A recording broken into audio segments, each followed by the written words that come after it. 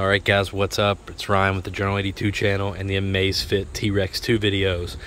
So for any of you guys that downloaded the new update with all the nav features and your calories stopped working, a new update just came out today. See if you guys can see that.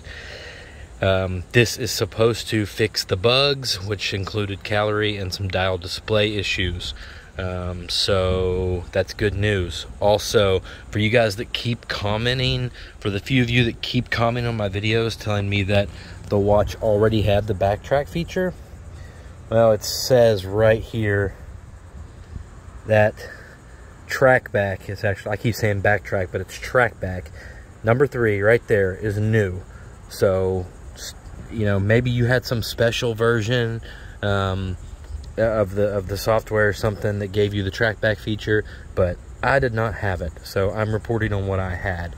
So anyway guys, let me know, download this update, let me know if your calories and everything are indeed working again, and yeah, let's keep exploring this new update and see in what ways we can make these navigation features useful. Thanks so much, see you in the next one.